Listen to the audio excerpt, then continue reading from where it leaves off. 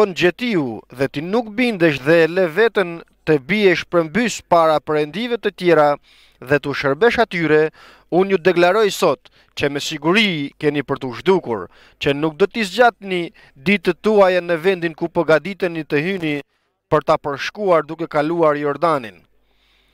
Unë marr sot si dëshmitar kundër tërë qiellin dhe tokën që unë të kam vënë përpara jetës dhe vdekjes, bekimit dhe mallkimit, zgjidh pra jetën që të mund të jetoni si dhe pasardhësit e ti dhe pasardhësit e tu, dhe të mund ta duash Zotin Perëndin tënd, t'i bindesh zërrit të tij dhe të qëndrosh i lidhur ngushtë me te, sepse ai është jeta jote dhe gjatësia e ditëve të tua, kështu që ti të mund të jetosh në vendin që Zoti u betua t'u jap etërve të tu, Abrahamit, Isakut dhe Jakobit. Amen.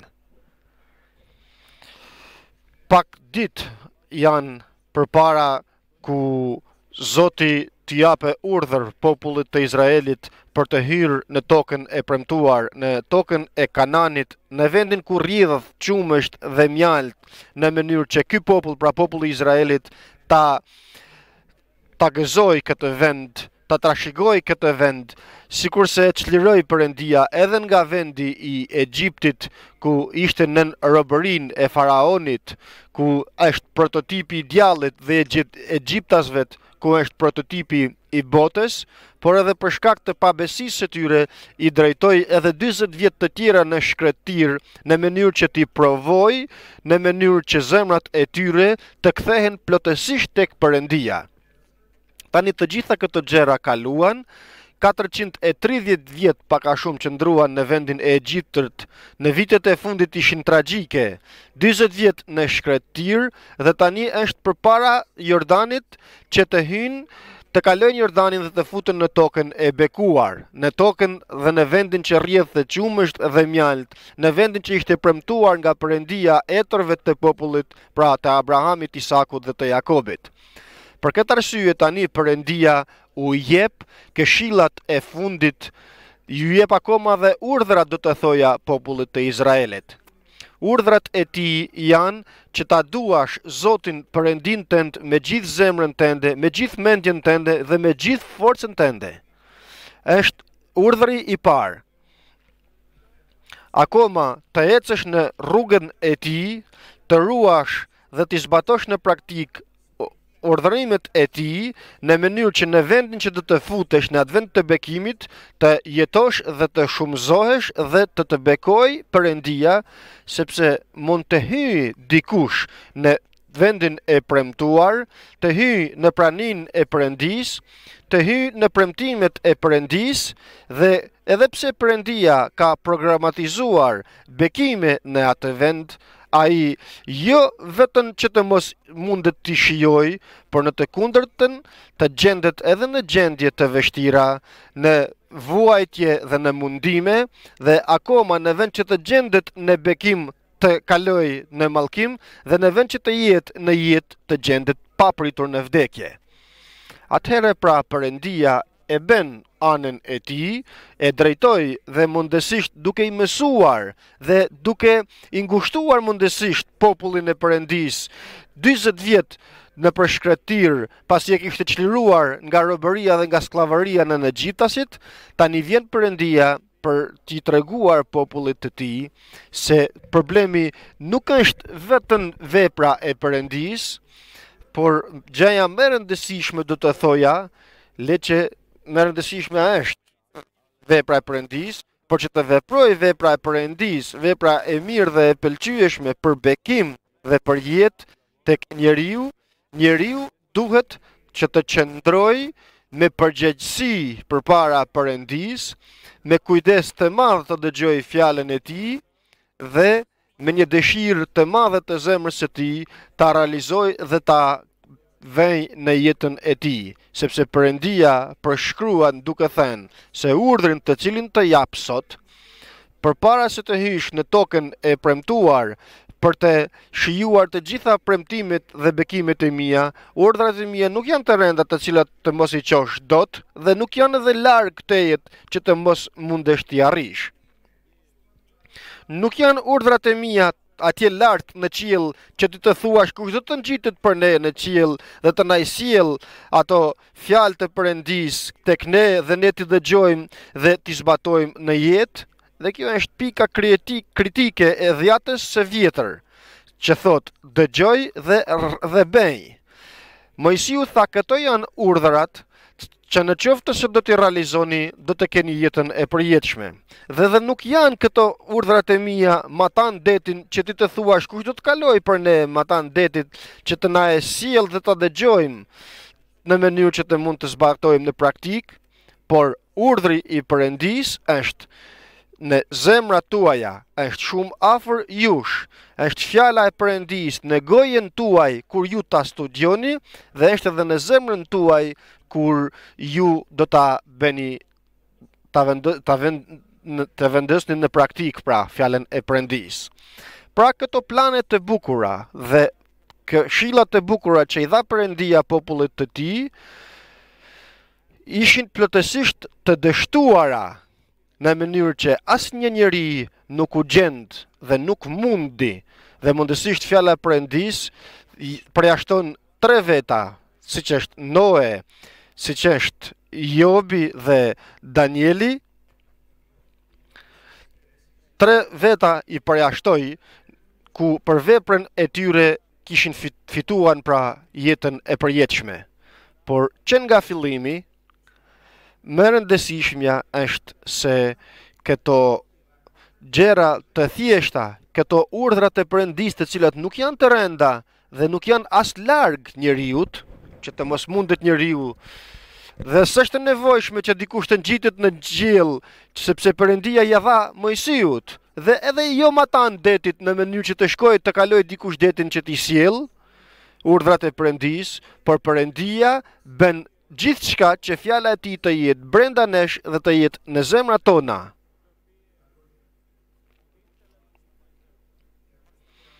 Por ky lloj dështimi është me të vërtet i pa tundshëm, sepse asnjë njeri nuk mundet që t'i realizoj pra urdhërimet e Perëndis. Jo se Perëndia bëri gabim, por në të kundërtën e dha ligjin që të njihet së pari mëkati tek njeriu dhe e dyta të njihet dobësia e njeriu përpara Perëndis.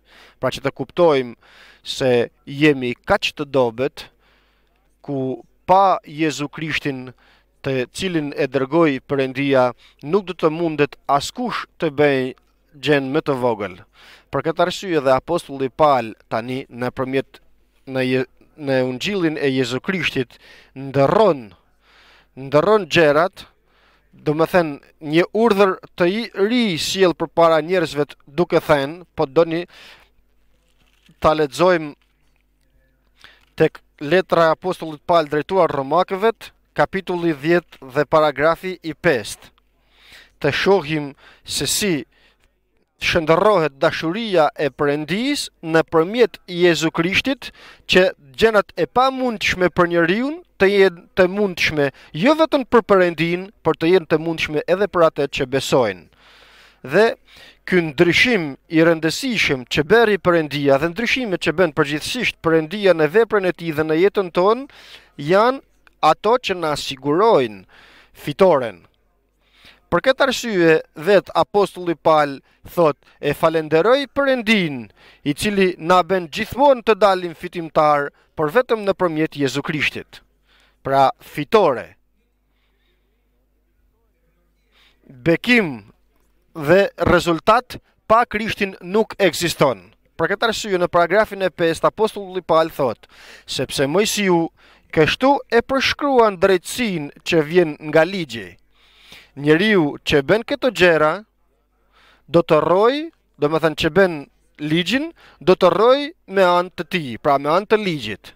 Atëherë pra dështoi, jo Perëndia, por dështoi njeriu. Perëndia ja arriti planit të tij, sepse e bëri që të kuptojë dobësinë e plotë të tij njeriu, por i zbuloi edhe njeriut mëkatin, ku në qëse do të ndjek mëkatin, në vend të jetës ka për të ardhur vdekja dhe në vend të bekimit ka për të ardhur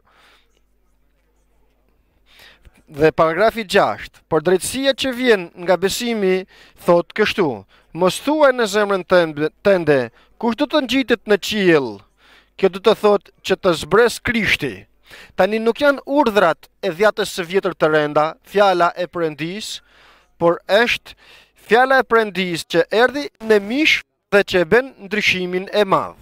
Në jetën tonë, ndryshimin nuk e sjell fjala, por e sjell fjala e ardhur në mish e Perëndis. Pra do me thënë, nuk është ligji, por është fryma. Lexojmë, kemi dëshirë për të bërë ato gjëra që lexojmë, e sigurta është se kemi për të dështuar, sepse asgjë nuk mundemi të bëjmë pa patur Jezu Krishtin. Mos thuaj pra tani, ja ndryshim i plot, ndryshim mendimi, ndryshim zbuleset, ndryshim i marrëdhënies së Perëndis me njeriun, dikur nëpërmjet fjalës dhe nëpërmjet ligjit, pra, kurse sot me Krishtin dhe me frymën e shenjtë. Pra, krejt gjendje të ndryshme, të cilat të gjitha këto gjëra ne duhet të interesohemi që të mos kthejmë shikimin ton duke bërë gabim, duke kthyer drejt shkronjës së ligjit, që të bëhemi si farisejt dhe akoma si sadukejt dhe si targambledhësit, duke këmbgulur në fjalën e ligjit dhe duke humbur nga ana tjetër përbërjen ku është Krishti dhe që është fryma e Perëndis. Mos të thoj pra dikush se kush do të shkojë në qiell për të zbritur Krishtin, sepse Krishtin e dërgoi Perëndia në tokë tek ti. Tani nuk ke, nuk ke një libër të huaj, por tani ke Jezu Krishtin, birin e Perëndis të gjallë, i cili është i mbushur me frymën e shenjtë, sikurse atij është dhënë fryma pa mas, por veçanërisht ke një fjalë të Perëndis që është e gjallë dhe vepruese dhe më prerëse se çdo shpat me dy tehe, sepse është fjala e gjallë e Perëndis ku është Jezu Krishti. Ekziston fjala e shkruar e Perëndis, ku është frymëzuese dhe ku është për interesin ton, por pa patur fjalën e gjallë të Perëndis që është Krishti, fjala e Perëndis për ne, edhe pse është e përkryer fjala e Perëndis, për ne është e pavlerë, jo se nuk ka forcë, por sepse ne nuk kemi forcë që ta realizojmë. Mos thuaj pra se kush do të ngjitet në qiell të sjell Krishtin për të më ndihmuar, sepse ati e dërgoi Krishtin. Jezu Krishti është pranë tejet, është brenda tejet, është në mes nesh. Mos kërko të gjesh në fjalën e Perëndis Krishtin, kërko nëpërmjet Krishtit të gjesh fjalën e Perëndis. Krishti është ai që thot nxënësve të tij, zbulova o atë emrin tënd tek përpara tyre pra. Krishti të shëndërroi nga krijesë të Perëndis në bir të Perëndis të gjallë, në bi dhe bija të Perëndis. Krishti është aja dhe omega, Krishti është fillimi dhe fundi. Krishti është ai që ishte, që është dhe që po vjen, Perëndia i plot fuqishëm. Krishti është Zoti i të gjitha forcave qiellore, toksore dhe nëntoksore.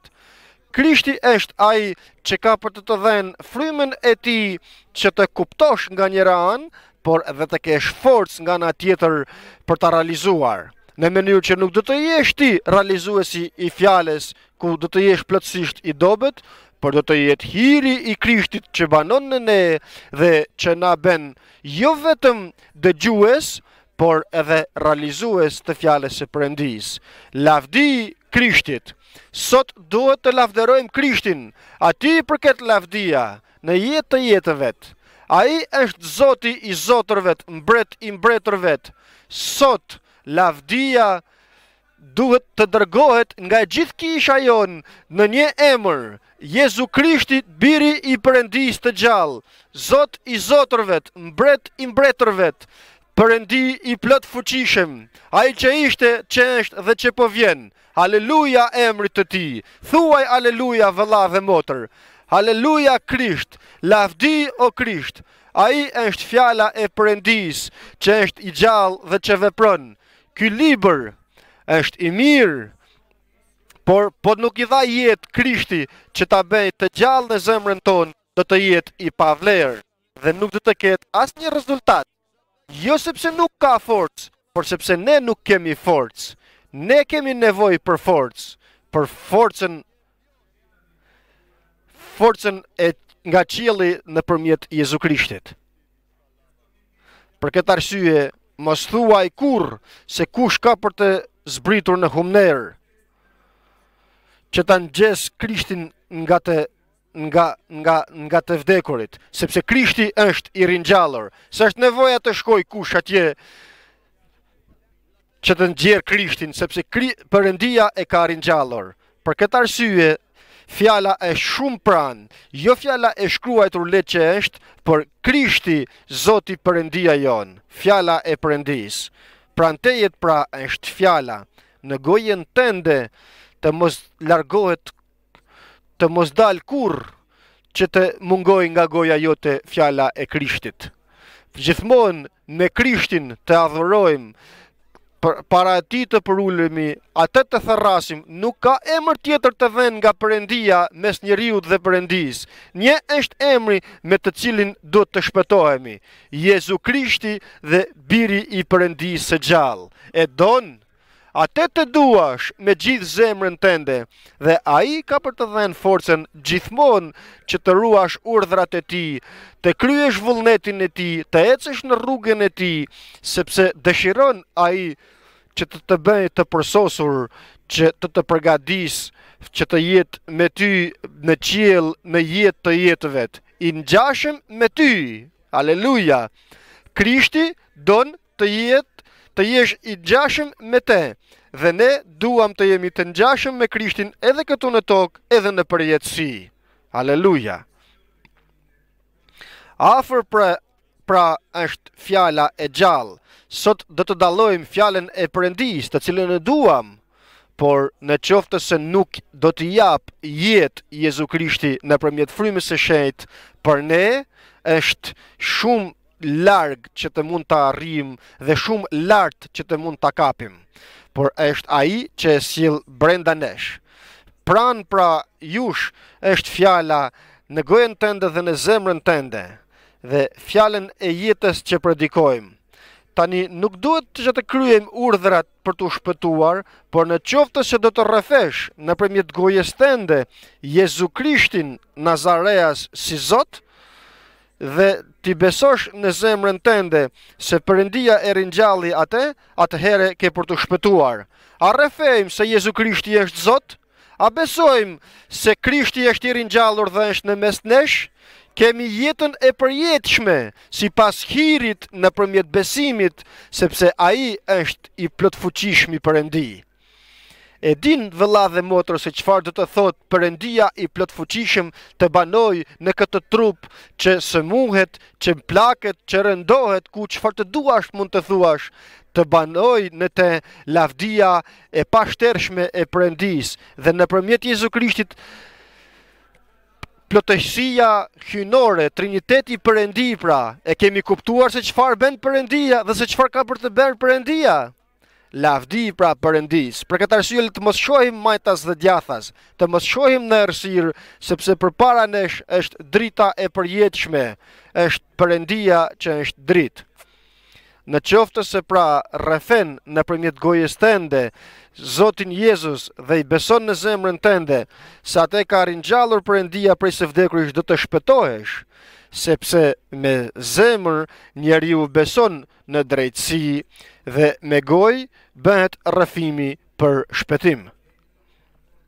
Nuk është vetëm që të shihemi si të drejtë përpara Perëndis nëpërmjet besimit, sikurse Abrahami, por duhet që të vërtetohemi të drejtë për shpëtim me anë të rrëfimit ton, me anë të rrëfimit sikurse Abrahami që u provua dhe u bind në fjalën e Perëndis, duke vajtur për të flijuar Isakun, të vetmin djalë që kishte. Me rrëfimin e gojës ton, pra, atëherë vjen shpëtimi në jetën tonë. ashtu sikurse edhe është e shkruar, kushdo që beson në te nuk ka për të tërpëruar kurrë. Amin.